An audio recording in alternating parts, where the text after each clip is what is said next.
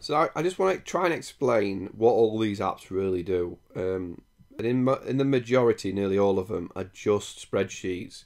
You know, your inventory is just a series of spreadsheets that are talking to each other in a database. Your CRM is just a list of spreadsheets.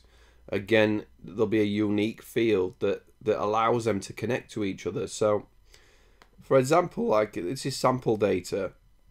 What all these will be is just a spreadsheet that'll then look on your CRM as places where you can quickly get that information and view it properly. But on the back end, this is all a database is. It's just a list of fields populated by whatever you type in and wherever you type it in.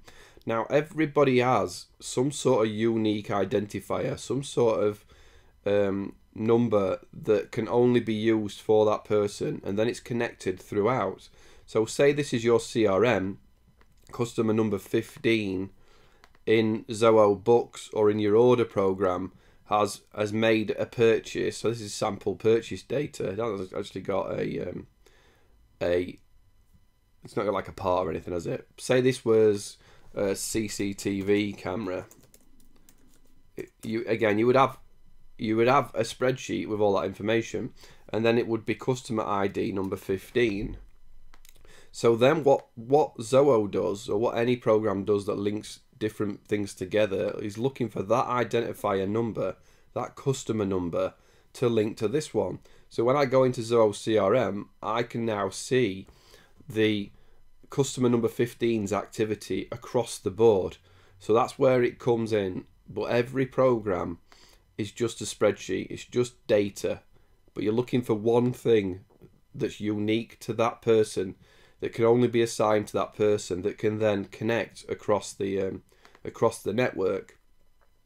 So whatever you're using, whether it's books, even checkout or campaigns, anything in there, projects, people that you deal with will have a unique field. They'll have an ID, and that ID connects everything.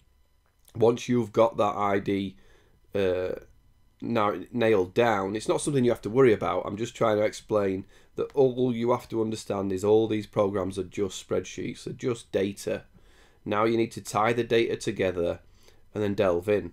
So once you sort of get it, once I got the data theory and that you can tie anything together, all of a sudden anything can happen. Any program will tie through certain information, and you'll be able to put that information into reports.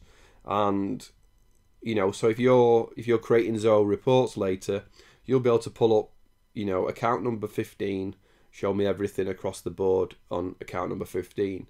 So you know, it's a very simple sort of way of looking at it. You don't necessarily need to understand that, but I just want you to know that it's just data. It's just data collected and then linked together. It isn't as fancy or as crazy as it possibly makes out, or that you may think, when you just bring it down to a list of names and a list of numbers and just connect them together. So I just wanted to like add this as a you know, a quick trying to understand how it all works.